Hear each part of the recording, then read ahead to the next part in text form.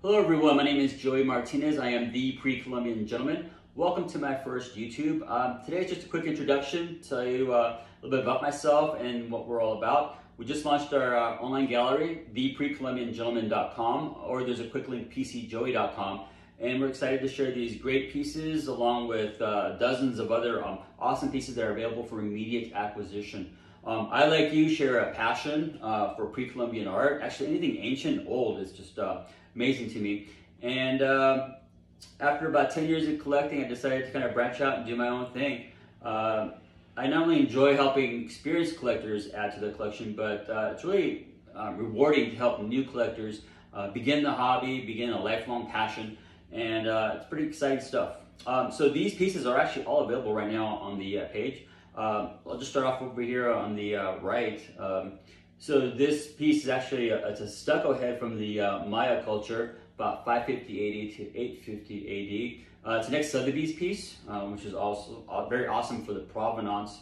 And it's very large and imposing. It's about 14 inches tall. Great pigment, and what makes this really unique is not only the sculptural quality, but also the paint and color that's still on it. It has a lot of red pigment, obviously. There's some green and some yellow still on here. So it's a very rare piece, and it's also very, I think it's kind of a regal, noble piece in terms of how it looks.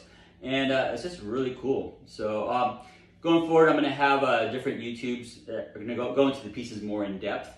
But for now, let's go to the next piece, which is a Mescala ear spool from about 700 BC to 100 BC. It's beautiful green speckled stone, and you can see it's quite large. The next piece is a Maya whistle from the Jaina Island. These originated in Campeche, Mexico, and were put into elaborate burials. This is an old monkey god. It's really cool, and the whistle still functions perfectly. Lots of the original quote-unquote Maya blue is still on here, and it's a really awesome collector's piece. The next piece is a Platico dancing figure. He's wearing a mask. Pretty outstanding. It's about 4.5 inches tall. 1100 BC to about 700 BC, so this is a very early piece. Comes with this custom stand, and it's really quite cool. The next piece is they call these Kalima dogs. A lot of people know about these just because they're in museums all over the world. This piece came from the Dr. Harner collection from about 1950s to 60s. It's brilliant. It has a small restored chip, otherwise it's perfect. I mean, it's just heavily burnished. The shine is still there. It's a two-tone redware, and it's one of my favorite pieces in the collection. Available for immediate acquisition. Very cool. The last piece I'm going to show you today is a Nayarit female figure.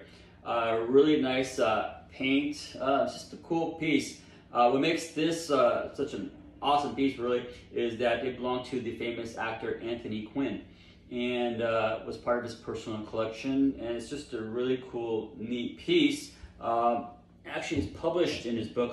I didn't know that Anthony Quinn was actually not only a collector, but was a national artist himself.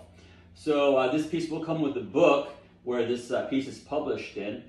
This is actually kind of a cool promotional book made out to Elliot Gould and signed by his wife, Catherine Quinn, who was a co-author on the book. So I was really excited when I found this. And then we go to page 36. And then right here, you can actually see the piece in his bookshelf.